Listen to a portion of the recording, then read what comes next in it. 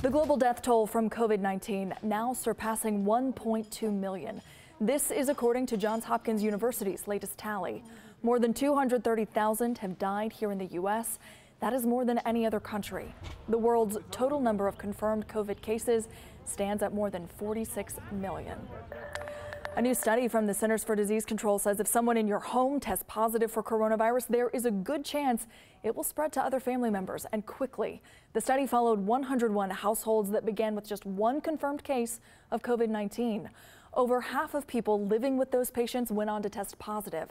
About 75% of infections were diagnosed within 5 days of the original patient's first symptoms.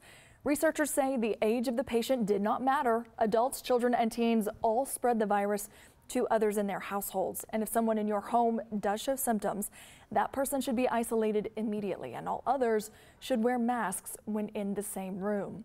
The 11 Alive team is working to keep you and your family informed. We track the latest trends here in Georgia on our 11alive.com website. Just look for the special coronavirus section.